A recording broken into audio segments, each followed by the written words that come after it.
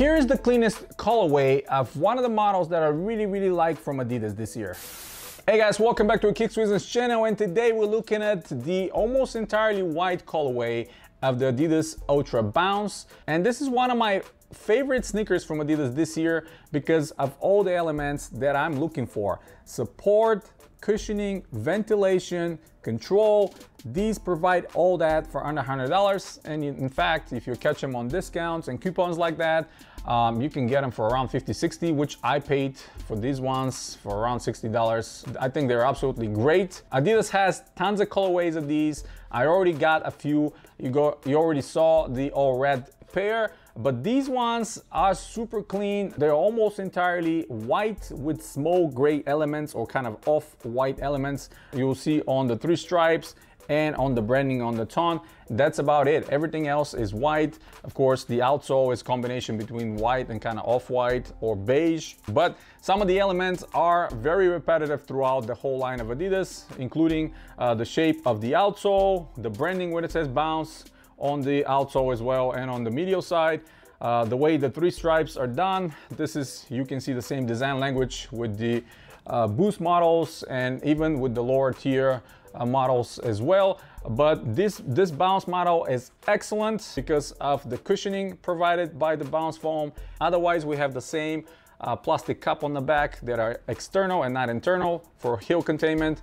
The insole here is, again, the recycled plastic, nothing to write home about, nothing fancy, no Ortholite or anything like that. These are produced in October of 22, so they released very recently.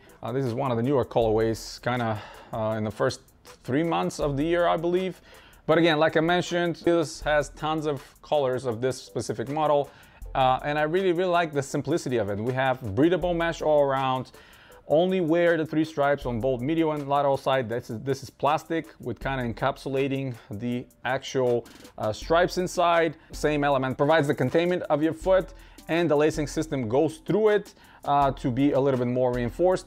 Now, over time, my suspicion is that this material, this kind of a soft plastic, will harden and will deteriorate. It's probably gonna yellow as well, but most people are not expected to keep these shoes for 10+ years like me or other collectors. But if you are planning to just throw them on feet and wear them around and enjoy them, you're gonna have a great time with these. They look fantastic. They're super comfortable. They're very supportive. These ones I actually went a half a size down, just like on my red pair, and they fit me perfectly well because of the construction of the shoe. I guess the tooling is a little bit different. They're a little bit wider and the shape of my foot.